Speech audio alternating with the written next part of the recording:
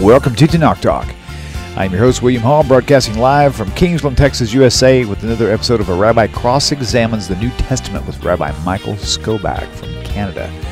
1 Thessalonians chapters 3 and 4 are happening tonight. Thank you for tuning in, and Rabbi, thank you so much for joining us as usual. I know you have a lot of things on your calendar and on your plate as it is, and we're just glad you're able to spend some time with us. Thank you. It's a blessing to be here with you. Same here for sure. Whenever we have Canada connecting with Texas, that's big. Great things happen. Definitely. because I think Canada, well, anyway, there must be some connection. In the physical realm, I don't know what it is. There you go. But spiritually, we're brothers. It's happening. We are on like Donkey Kong. Yes, sir. So how have you been this week anyway?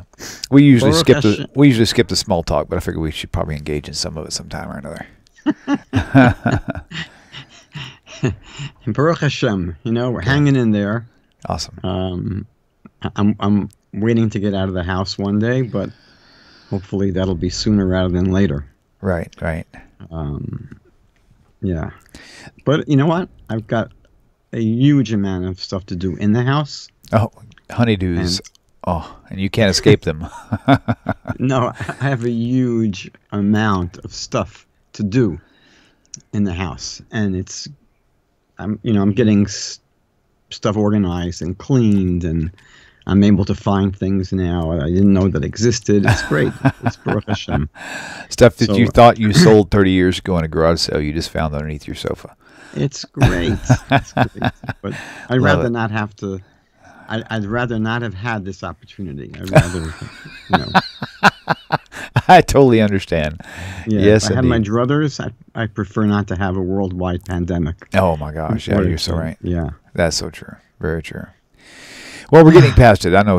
Here in the States, we're actually, or at least in our town areas, they're loosening up quite a bit. They're almost at 75% capacity now, which is a huge overcoming. So, Baruch Hashem for that. Things are slowly getting back to normal. Yeah, look, the world should be healthy and safe, and our scientists should come up with vaccines and treatments ASAP. Right. Absolutely. Yeah. So we have a lot to do tonight. Okay, let's roll on. So chapter 3 of First Thessalonians basically deals with Paul's concerns for the faith of his church that he planted there, the Thessalonian church. He has concerns about their faith and how they're holding up and how they're going to be doing. And what's interesting is that this is another chapter that makes it very clear that Paul's writings are very personal letters and not divine revelation. Anyone, I believe, who reads this chapter with an unbiased eye should be able to discern that this is basically just a letter coming from Paul's heart and from Paul's personal concerns. And it's nothing more than that. This is not, and the Lord spoke unto Paul saying, there's not even a clue or a hint that this chapter was revealed to Paul by God. And I believe it carries through in the rest of his writings. But there are certain places where it's just imminently clear that what we have here in front of us is a personal letter, personal correspondence. And I only have a few things to share about chapter 3. There's not much really to discuss. But in verses 3 to 4, Paul warns the church to expect persecution and affliction. And the NASB Study Bible writes that difficulties are to be expected in the Christian life. They say that the scripture teaches that those who live godly lives should expect persecution. Now, again, we've seen so many times in the past weeks that they try to make a mountain out of a molehill in terms of what they believe is relevant to advancing the Christian case. Certain things that they say prove truth, but obviously don't. The fact, for example, that Paul was able to, not charge for his teaching, that doesn't prove that Paul is teaching the truth. And there are many things that they try to point out, the commentaries, as again indicating the truth of the Christian faith. But none of these things is relevant. And the same thing here. The truth is that virtually all religious groups in the world have faced persecution from some quarter. It's very rare to find any religion that has not faced persecution. So when the NASB Study Bible here says that those who live godly lives should expect persecution, that doesn't prove that the church is living godly lives or that the church has the truth. Persecution obviously does not prove that those that are persecuted are living godly lives, and it doesn't prove that those that are persecuted have the truth. And so, again, it could be that Paul is right in assuming that the church is going to be persecuted. One of the things that, I seem to suspect is that Paul himself faced a lot of persecution because he was probably an annoying person. And no one likes to be hounded by annoying people. And so he probably, got what he deserved in many cases. Maybe sometimes it was unprovoked what he got. But again, the fact that someone is getting beat up doesn't prove that their cause is just. There are plenty of people who get beat up and their cause is unjust. And in verses 5 to 8, Paul was concerned, he expresses his concern in this chapter, that the Thessalonians might succumb to the temptations of Satan and abandon their Christian faith. Now, what's interesting is that we have several places in the Christian Bible where we're taught that the entire purpose of Jesus' coming was to defeat Satan. For example, in the book of Hebrews, chapter 2, verse 14, it writes that Jesus died to render powerless the devil, meaning to make the devil powerless. Or in 1 John chapter 3, verses 8 to 9, they write that Jesus came to destroy the works of the devil. So the way the Christian Bible touts Jesus is that he came and he died in order to destroy the power, the works of the devil. And yet we see here that Satan was operating with his full powers, even to the extent where he could potentially lead people away from their faith. And we saw the same thing last time we met in chapter 2, verse 18, where Paul says that his travel plans were hindered by Satan. So clearly, since Satan seems to have so much power and ability to derail Christians, both physically and spiritually, it doesn't seem that Jesus' death really accomplished anything in this regard. Now, that's really all I had to share on chapter 3. So the bulk of what we'll do in this session is 1 Thessalonians chapter 4. And there's quite a bit here to get our teeth into. In verse 1, and verse 1 has something that we've seen numerous times before. It's where Paul distinguishes between Jesus and God. And it's pretty clear that if Paul really believed that Jesus was God, he could have been infinitely clearer and said this explicitly. Now, here's what he says in the beginning of chapter 4. He says, "Finally, brethren, we request and urge you in the Lord Jesus that as you learned from us how you ought to live and to please God." So he's distinguishing here between Jesus and God. And again, this is something we've seen numerous times. Virtually every time that Paul speaks about Jesus, he speaks about him as distinguished from God, not identical with God.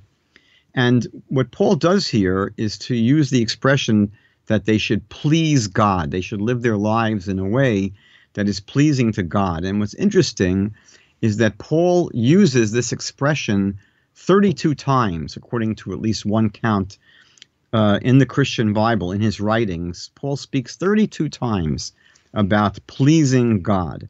And the question I'd like to just raise is, what exactly is pleasing to God? When Paul says to people that you should live a life that's pleasing to God, how exactly do you do that? Now, we know what is pleasing to God because God made his will clear to us in the Torah. I mean, that's basically the word Torah itself means instructions. And so God's purpose in giving us the Torah, giving us his instructions, was to let us know what would be pleasing to him from us, meaning how we could follow his instructions and live a life that's pleasing to God. And so we don't need Paul's ramblings to tell us how to be pleasing to God.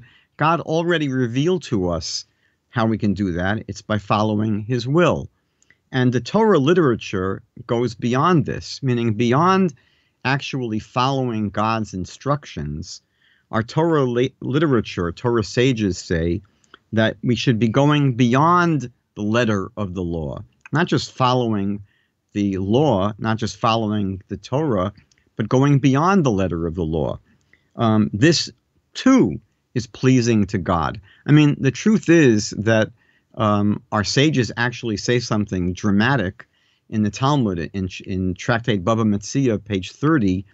You know, they asked the question, why was Jerusalem destroyed? And the answer, one of the answers the Talmud gives, is because they followed the Torah. Now, you look at that and you say, what's wrong with that? I would think that that was a good thing. And the Talmud says, no, they only followed the law. They did not go beyond the letter of the law. Because the truth is that when someone has an attitude that I'm only willing to do what is required of me, that's a lousy attitude. If a person shows up at work the first day and says to the boss, look, I'm willing to come here at 9 in the morning.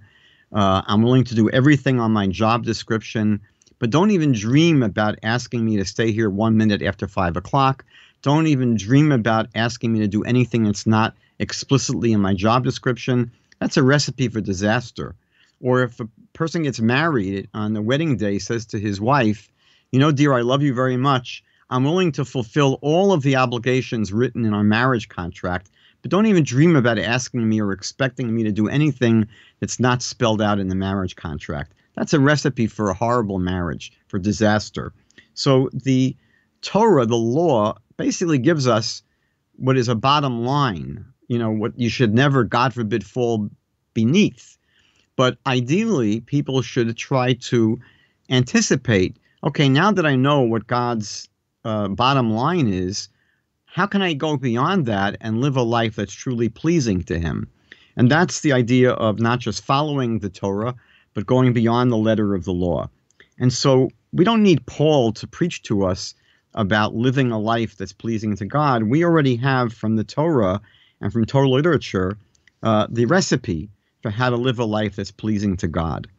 And what's interesting that in verse 2 here, and in verse 8, by the way, he repeats this in verse 8 as well, Paul stresses the idea that the authority of his instructions are not his own, but he emphasizes that they come from Jesus. And again, we've pointed this out countless times, that this is simply an assertion, a claim that Paul is making. He's simply claiming that Jesus spoke to him and Jesus revealed things to him. There's no proof to this. And any of the people in his audience would have rightly been skeptical. They would rightly have expected some kind of evidence, proof, corroboration. How do we know that what you're telling us is by the word of Jesus? How do we know that you actually heard from Jesus? There's no witnesses. There's no evidence. It's simply Paul's claim. And that's a very, very weak foundation. Just simply person claiming that they're a prophet does not in itself make them a prophet. A person's claim can be very self-serving. And it's not beyond question. It's not beyond the possibility that everything that Paul's teaching is things that he's made up. And that when he believes in his own heart that God spoke to him or that Jesus spoke to him, he's basically doing what many Christians do today, is that they take their own feelings and their own intuitions and their own thoughts, and they stamp those thoughts with the claim that it's from the Holy Spirit. So it's very easy to do that. It's very easy for a person to say today, God spoke to me and said I should plant a church in Wyoming. Well, probably what happened is the person had their own imagination leading them in that direction, and they just assumed that it must have been the Holy Spirit leading them there. So Paul, again, just simply makes this claim that has no corroboration, no evidence, no proof. Going on in verse 3, Paul teaches the Thessalonians that God's will is that they should be holy. They should be holy. And again, we don't need Paul to come and teach us this idea, because this was already taught to us directly by God. You know, why does Paul have to tell us something that God already taught? In Leviticus chapter 19, God said, Kadoshim tihiyu ki kadosh ani. You shall be holy, God says, as I, God, am holy. You should be holy as I, God, am holy. And this is really the Torah's, this is God's directive about how to bridge the gap between himself, between God, an infinite spiritual being, and human beings, and earthly physical human beings. It would seem that this gap is unbridgeable. How do you bridge this gap? And God tells us in the Torah a number of times. God says, you shall be holy like I am holy. He says something similar in Deuteronomy chapter 28, verse 9. He says, the Torah says, V'halachta b'drachav, you shall walk in his ways, meaning you should imitate God. The Talmud says, like, just as God is merciful, you should be merciful. Just as God is kind, you should be kind. Just as God is generous, you should be generous, etc. Just as God is forgiving, you should be forgiving. And so the Torah teaches us that we can get close to God. We can bridge the gap between God and ourselves by us becoming more godly. That's what God says. You shall be holy like I am holy. You shall walk in my ways. And that's the recipe of the Torah. The Torah speaks about human beings becoming more godly. What the Torah never says is that this gap will be bridged by God becoming more human, meaning that by God taking on human form and the Christian doctrine of the incarnation, that's definitely not the path to bridging the gap that the Torah ever speaks about. Torah has a very different point of view. Torah says, yes, you shall be holy, God says to us, as I, God, am holy. And he continues in verse 3, Paul says that you should abstain from sexual immorality. And he's a little bit vague here about what exactly this means. What does it mean to abstain from sexual immorality? So there are other places in his writings where Paul elaborates in terms of what he means.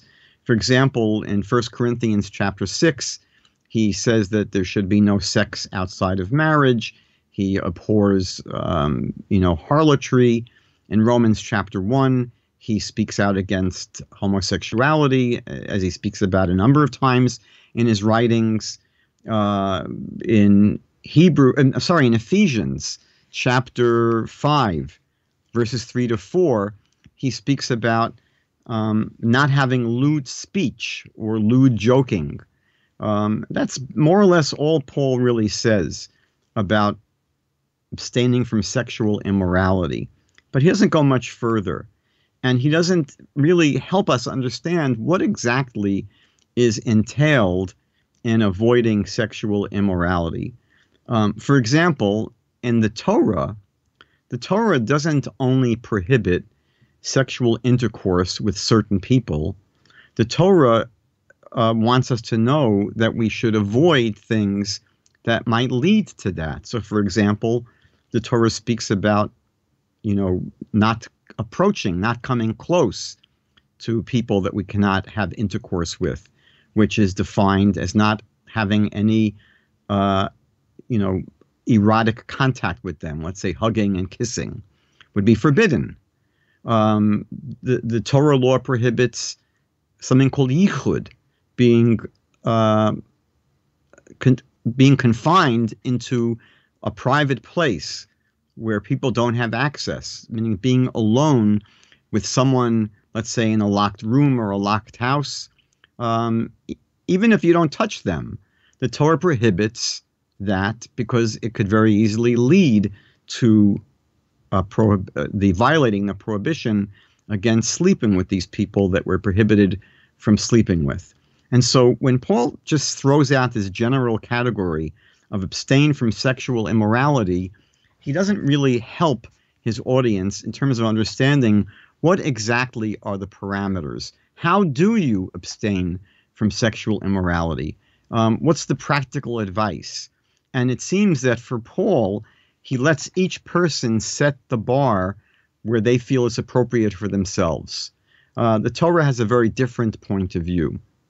In verse 5, Paul takes a swipe at non-Jews. He says that Gentiles do not know God. This is a really unfortunate and unfair generalization, and it's simply not true. For example, anyone that would read the book of Genesis, this is even before there are Jews. Everyone is basically Gentile, if you will, or Noahide. There are no Jews per se in the book of Genesis. There are people who will become the Jewish people, but there's no Judaism. There's no Torah. That doesn't happen until the Israelites receive the Torah at Mount Sinai. So we see in the book of Genesis, there are people who know God, they walk with God, they have a relationship with God, they live righteously before God. How could you say that Gentiles do not know God? Or in the book of Jonah, we see that the whole city of Nineveh takes God very seriously. When Jonah warns them that God is angry and God might destroy them, they're obedient and they repent. I don't think I would say that the people in Nineveh didn't know God. Ruth, who is not Jewish, obviously knew God, and she decided that she wanted to follow God as the Jewish people do, and she embraces the path of the Jewish people. But before her embrace of Torah and Judaism, she clearly was someone who knew God. And then in the first century, where Paul is writing, we know that there were thousands and thousands. Some people estimate 100,000, what we call Yirei Elohim, God-fearers. So there were plenty of Gentiles in the days of Paul who knew God. And it's unfortunate that Paul here makes this sweeping generalizations that Gentiles do not know God. Moving on to verse 8, Paul says that God gives us his Holy Spirit. Now, there's not really a lot for me to say about that verse, but I wanted to comment on a commentary that I saw from the ESV Study Bible. And they write the following on this passage that God gives us his Holy Spirit. So the ESV Study Bible says, in the Old Testament, God promised that he would establish a new covenant in which the Holy Spirit would write the law on people's hearts and cause them to obey this new covenant reality, which has been inaugurated by the Messiah. Now, I found this comment to be wildly inaccurate. Let's go through a few of the problems. First of all, the new covenant is spoken of, as we know, in Jeremiah chapter 31. That's the passage in the Tanakh that speaks about the Brit Chadashah, the new covenant, or the renewed covenant. And if you read that passage in Jeremiah, there's absolutely nothing in there about the Holy Spirit writing the Torah on our hearts. It doesn't speak about that. It speaks about God himself, the Yud-Kei Vav-Kei, the Tetragrammaton, that will do this. That's who's speaking in that chapter. Hashem will do it himself, not through the agency of his Holy Spirit. So that this comment by the ESV Study Bible is just inaccurate. It's also interesting that he applies it to the Thessalonian church, but it's clear that in Jeremiah he says that God is making this new covenant with the house of Israel and the house of Judah. He doesn't include there non-Jews, Gentiles. A second problem with this comment in the ESV Study Bible is that if you read Jeremiah chapter 31, it's very clear that the new covenant that he speaks of has not yet been made. It hasn't happened yet. A few reasons. Number one, it speaks about God writing the Torah in our hearts, having the Torah in our hearts. What does that mean to have the Torah in your heart? So it means that we'll be obedient to follow the Torah. For example, in Psalm 40, David writes, I delight to do your will, my God, because your Torah is within my heart. Meaning when you have the Torah in your heart, it means you'll do it. We see parallel passages in Ezekiel chapter 11 and in Ezekiel chapter 36, where the prophet writes about God transforming our hearts from a heart of stone to a heart of flesh. And the prophet Ezekiel says in these chapters that when God transforms our hearts, we will keep and obey all the commandments. And so if that's what it means, that the new covenant will be one in which God writes the Torah in our hearts, and that means we will all be obedient to follow the Torah and to keep the Torah, this clearly hasn't happened yet. We're living in an age where maybe 20% of the Jewish people are Torah observant. And so it's impossible to say that this covenant that God promised to make with the house of Israel and the house of Judah has happened yet. Also, Jeremiah says in this chapter, in chapter 31, that when the new covenant is made, he says that there'll be no need to teach anyone to know the Lord, because they will all know me, from the least of them to the greatest of them. And this obviously has not happened. We don't live in a world since the times of Jeremiah where the entire world knows God. It happens to be one of the prophecies about the Messianic age, that in the times of the Messiah, we're told, everyone in the world will know God. As Isaiah says, that the knowledge of God will be as widespread as the waters that cover the ocean beds. Or as Zechariah says, in that day the Lord will be one and his name will be one. But that hasn't happened yet. And so it's very clear, anyone that reads Jeremiah 31 will obviously realize that it simply has not happened yet, despite the fact that the ESV Study Bible claims that it was inaugurated by Jesus. Moving on to verse 11, this verse will now bring us to the main concern of this chapter. We titled the program tonight, The Rapture. And that's going to be the focus of the coming verses. Apparently, there was a widespread expectation at that time that Jesus would return imminently. And as a result, some people in the Thessalonian church stopped working. They figured, look, if Jesus is coming back soon and we're all going to heaven, who needs to work? And so there were many people who stopped working, and they let others support them.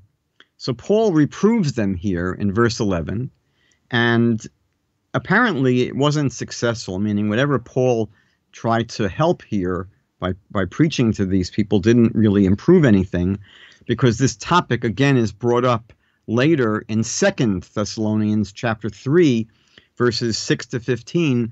Paul has to go on to another rant about the importance of working. So it's interesting that we all know that when this sort of millennial fever grips people, the normal order of society breaks down. For example, around the first century, probably a little bit prior, the Essenes was a group that assumed that the end times were upon them. And so the Essenes stopped getting married. And they lived communally. They said, who needs to make a lot of money? And the normal order broke down. And it's interesting that you find remnants of this. There were people who thought actually that Paul and Jesus may have been somehow connected to these scenes. But even if they weren't, you see that both Paul and Jesus don't get married. You see that in the Gospels there is times when Jesus speaks about living communally, sharing all your property. So there's a breakdown. If people feel the world is coming to an end and we're all going to go to heaven tomorrow, so a lot of the things that we would normally engage in, people stop engaging in. And Paul was concerned about this. Maybe Paul was more realistic, and he didn't know for sure that Jesus was going to be returning, so imminently. So he tells them in verse 11 that, no, it's very important to work. Now, what also I wanted to look at in verse 11, in verse 13, a few verses later, was that there was this widespread expectation that Jesus would return soon. And because of that, there was apparently lots of concern among some people in the Thessalonian church regarding those Christian friends and relatives that had passed away, that had died, or that will pass away before Jesus returns. They thought it was going to happen very soon. So there could have been, someone's grandfather about to pass away, and there were people who were concerned, what if this, my grandfather, whatever, dies, when Jesus comes tomorrow? There was a concern that will these people who passed away in some way miss out and be deprived of the blessings that will result from the second coming of Jesus when Jesus returns. There was a consternation and concern in the church. I'll just tell you an interesting story, similar story that happened to me a number of years ago. I received an email from someone, living in a very rural part of Canada, that said they were reading the Bible and they were reading about Abraham, Isaac, and Jacob, and they were curious. And we started to communicate via email. And I explained, that in Judaism, there's a belief that not everyone has to be Jewish, and you could follow the universal laws of morality that were revealed by God to Adam and to Noah. It's called the Noahide path. And we spoke about this for a number of weeks until the person said to me, I'm not really interested in that. I'm interested really in exploring Judaism. So again, we exchanged emails for weeks about Judaism, and I can tell the person was very, very interested in possibly becoming a Jew.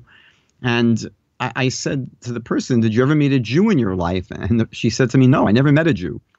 Person was living on some goat farm in the middle of nowhere. And so I said, well, would you like to?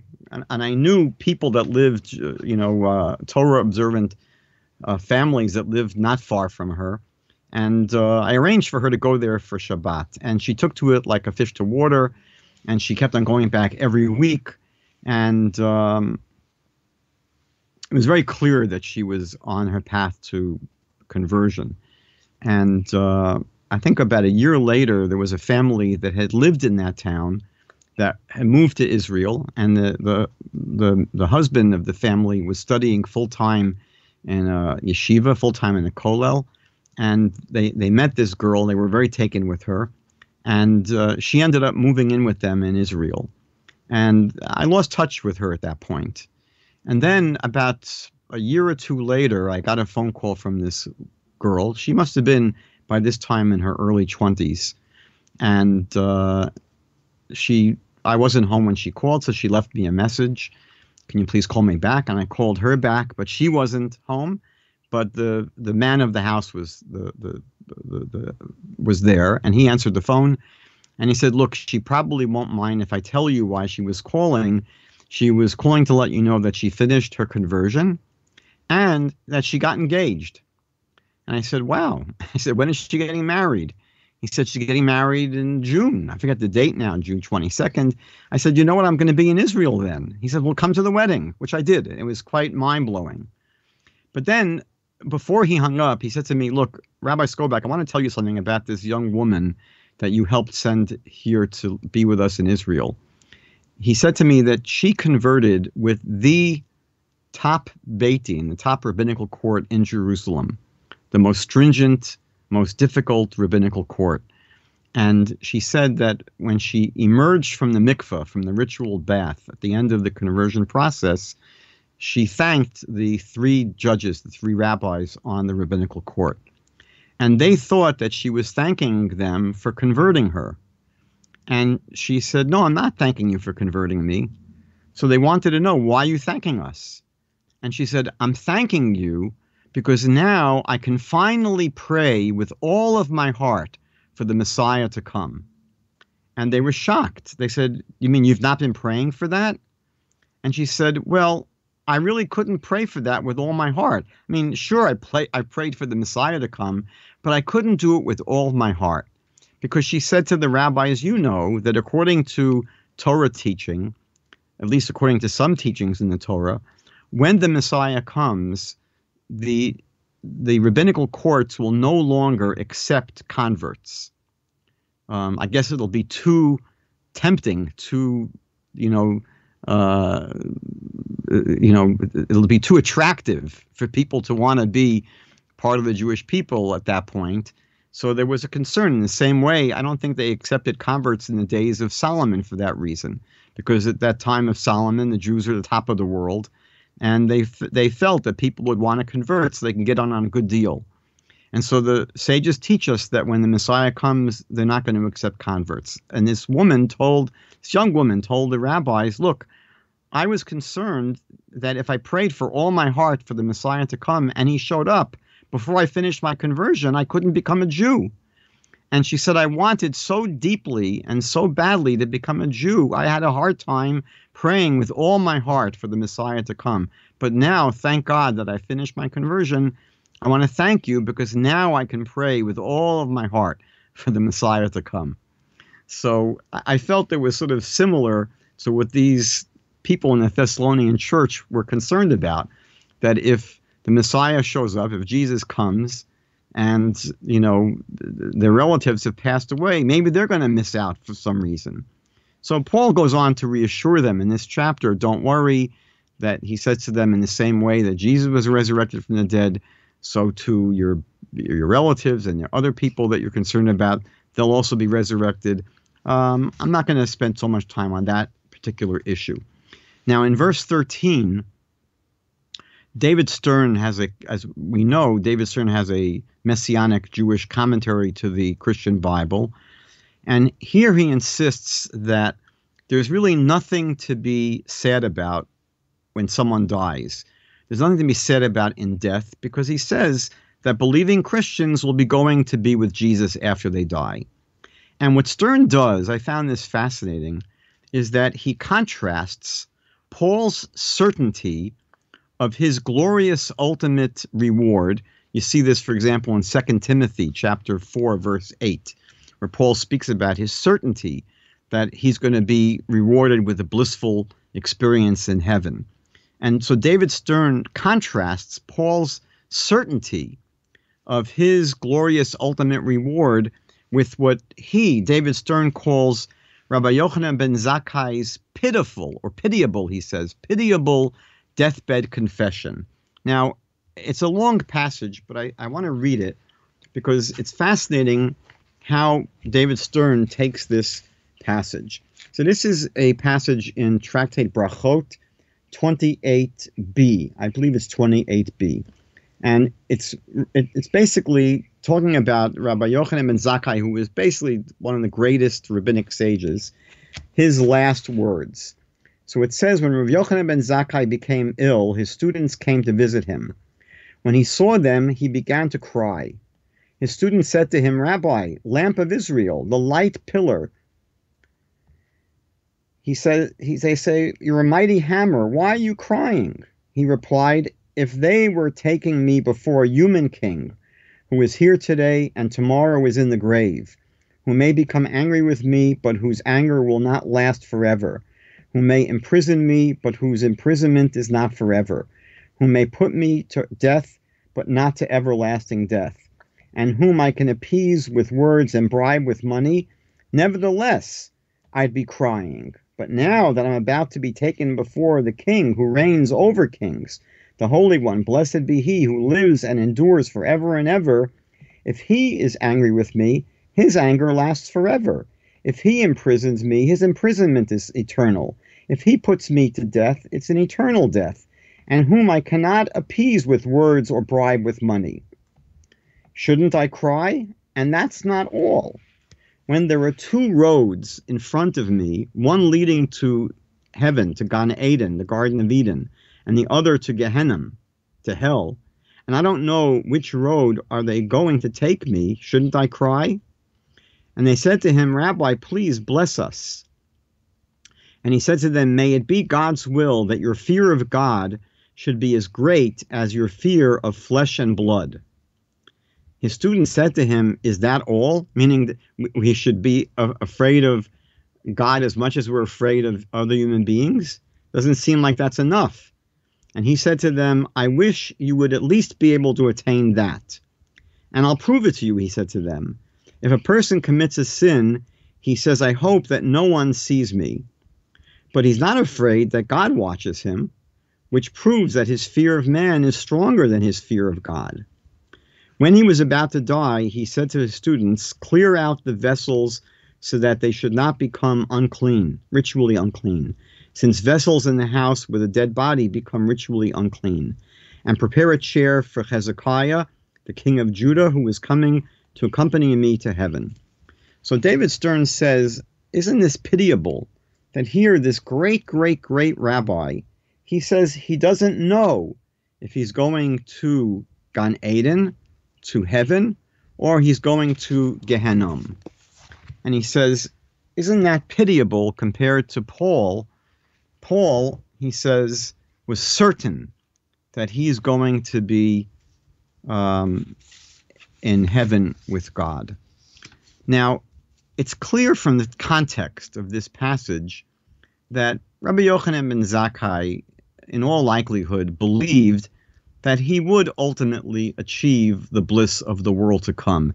He wasn't unaware of how righteous he was. He wasn't unaware that he was the most righteous person of his generation. If you just simply read the previous paragraph, his students asked him how they can be assured of eternal life, meaning that, right before he expresses to them that he's uncertain about his fate. So they ask him, when Rabbi,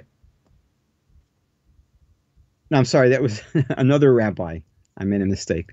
But it's clear that the great rabbis, they didn't think it was impossible for righteous people, normal people, to have a share in the world to come, because obviously Rav Yochanan ben Zakkai was certainly aware of the teaching of the Mishnah, that Kol Yisrael yesh lahem chelek le'olam haba, that all of Israel has a share in the world to come. He wasn't unaware of this. But what we have here in this story that I read were his reflections on his deathbed. Imagine, this is a great, great, great sage, a righteous sage, that he's on his deathbed, and he is trying to make an impression on the students that came. He's not really revealing so much to us about, what's going to happen to himself, but he's trying to make a point to the students to help them realize that in life the stakes are very high. And while probably not fearing for the fate of, he wasn't afraid that he was going to have the same fate as people who were ultimately wicked. Meaning that, when you read the story at face value, it sounds like he's afraid that he's going to have the same fate as people who are thoroughly wicked. It's very unlikely that he really believed that about himself.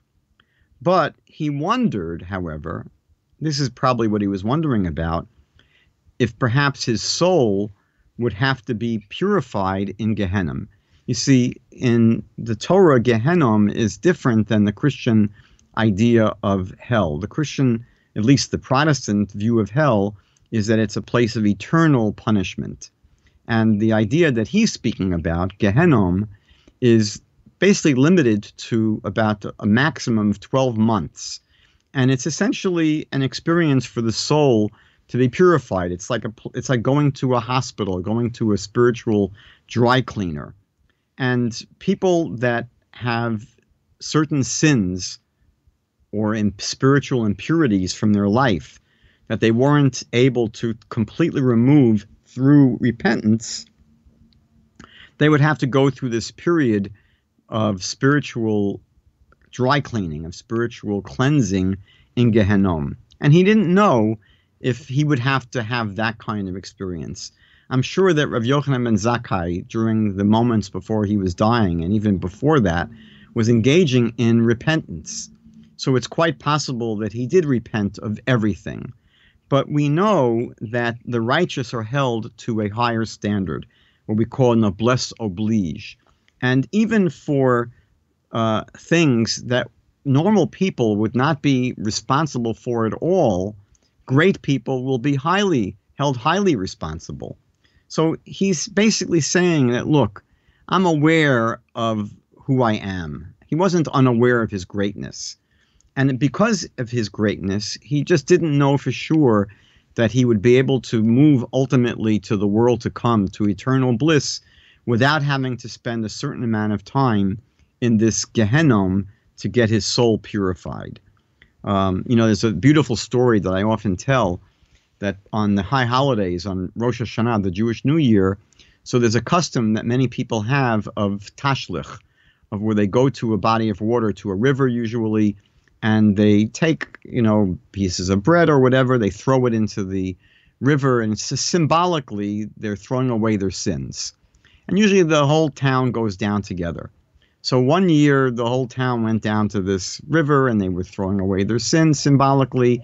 And then they headed back to town.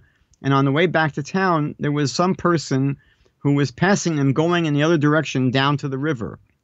Now, the group was led, that had been led actually, he left already. There was a great Rebbe that was the spiritual leader of the town.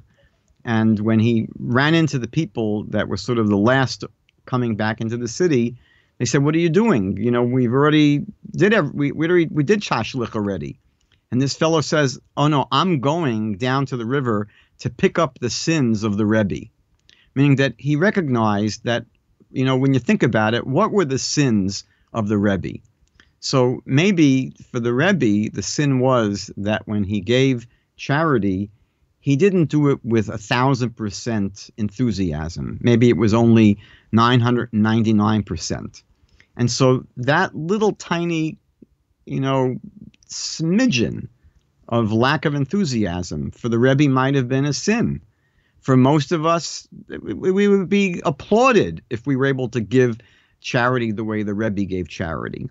When the Rebbe prayed, maybe he wasn't concentrating enough in his prayers. Maybe he wasn't concentrating 1,000%. Maybe there was 1 millimeter of his mind that wasn't focused on the prayer. For most of us, that would be amazing, to reach 99% concentration.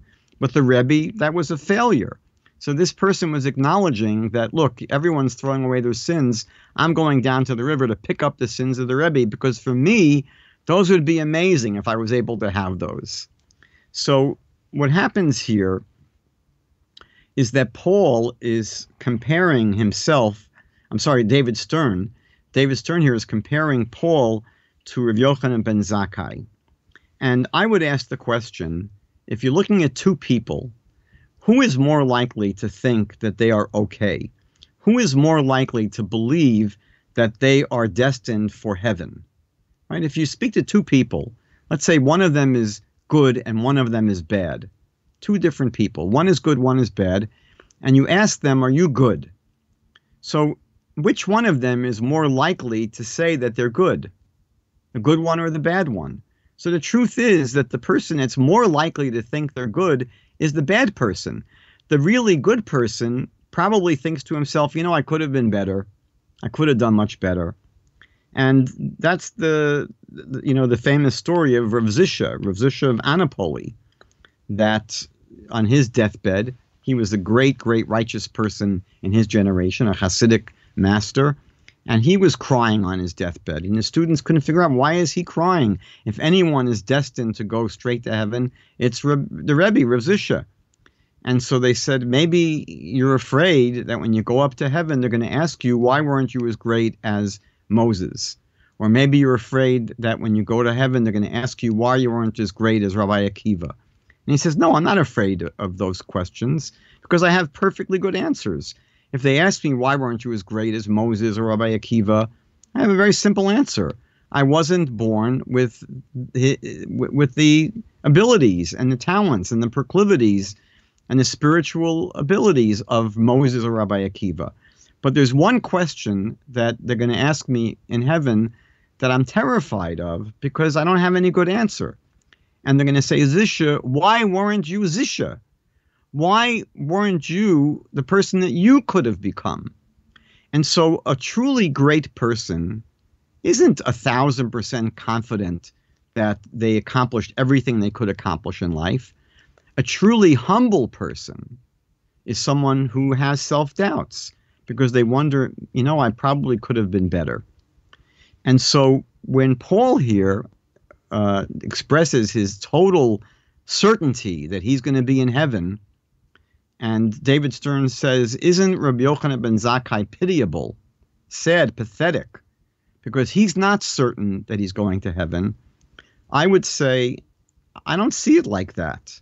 I would say that, if you see two people and one of them is certain that, their future is perfect, and one of them is not certain, I would say one of them is certainly more humble.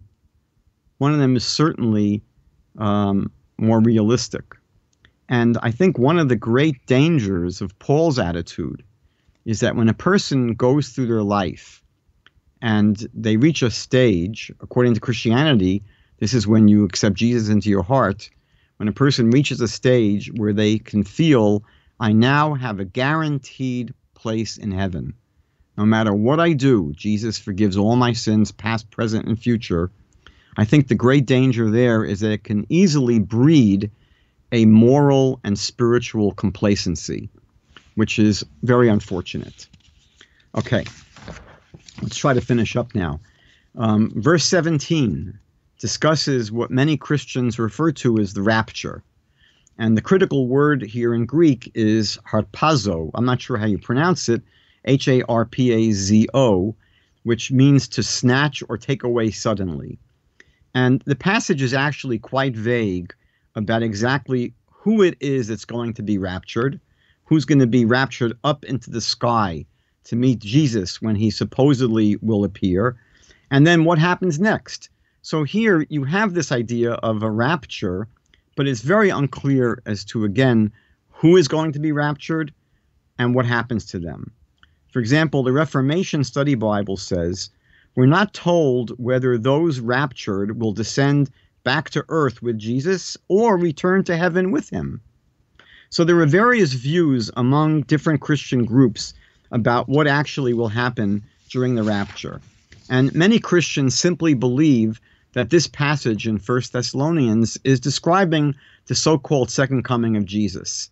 And some believe that after whisking away Christians from the world to return to heaven, it'll be in order to escape the tribulation, either to escape all 7 years of the tribulation, according to some, or 3.5 years of the tribulation, according to others.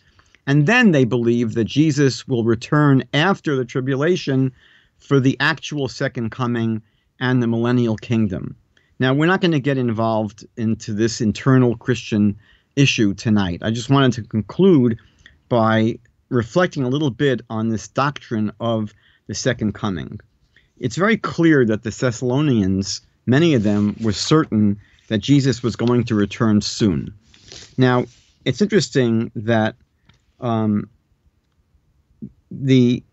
when Jesus died, and he died without fulfilling any of the messianic prophecies, it caused tremendous cognitive dissonance among the early Christians, among the early followers of Jesus. Now, when we say that Jesus did not fulfill any of the messianic prophecies, what exactly are the real messianic prophecies? So I would say they're the ones that are so clear that all Jews and all Christians agree that they're messianic, like Isaiah chapter 2 or Isaiah chapter 11. Now, Jesus did not fulfill any of these. So in order to resolve their cognitive dissonance and the fact that Jesus didn't fulfill any of these prophecies, what they invented was a messianic installment plan and insisted that Jesus would fulfill these prophecies at his second coming. And they then generated dozens of bogus messianic prophecies, allegedly prophesying his first advent. Now, it's important to remember the following, that number one, the Tanakh never speaks of the Messiah coming and not completing his mission and having to return. This is a totally non-biblical fabrication. Number two, it's obviously a rationalization that can be claimed for any failed Messiah, meaning that any person or any group who believes that someone is the Messiah and that person fails and dies and doesn't fulfill any of the prophecies, you can always claim for any failed Messiah, don't worry, when they come back, they'll fulfill all of the prophecies.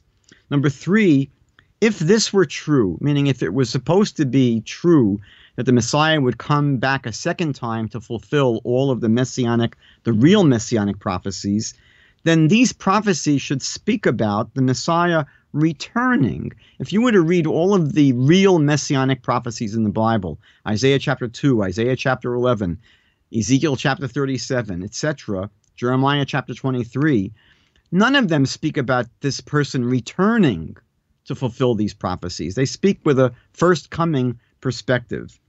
Number four is, if you look at Isaiah chapter 42, verse 4, it seems to teach very clearly that the Messiah would not fail in completing his mission and require a second coming. It seems to be an explicit verse that refutes the idea of a second coming.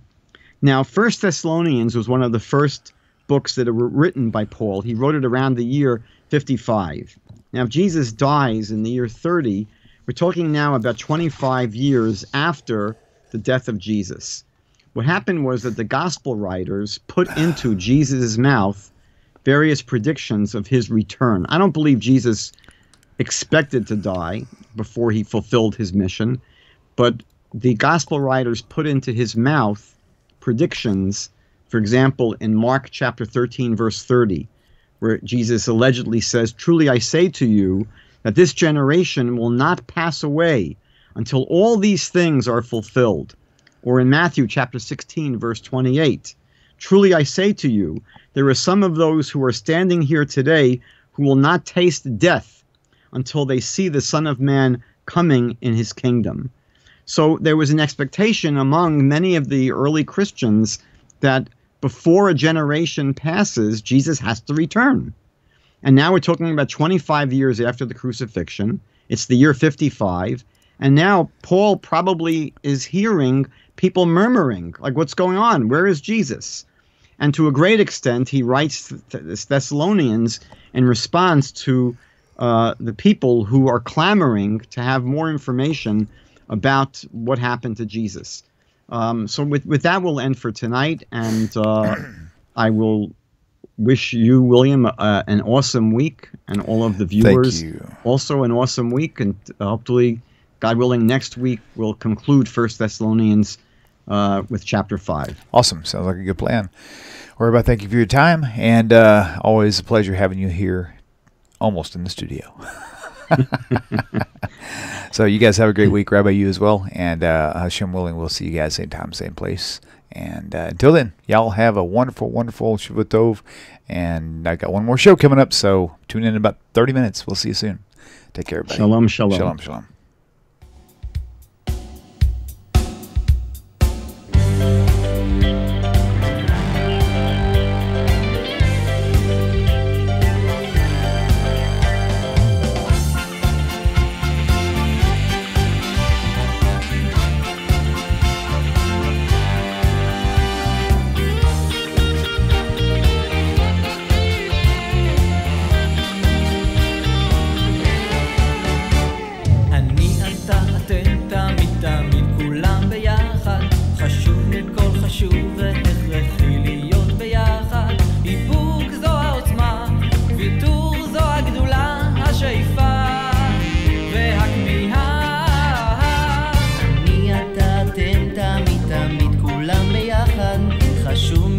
חשוב והכרחי להיות ביחד.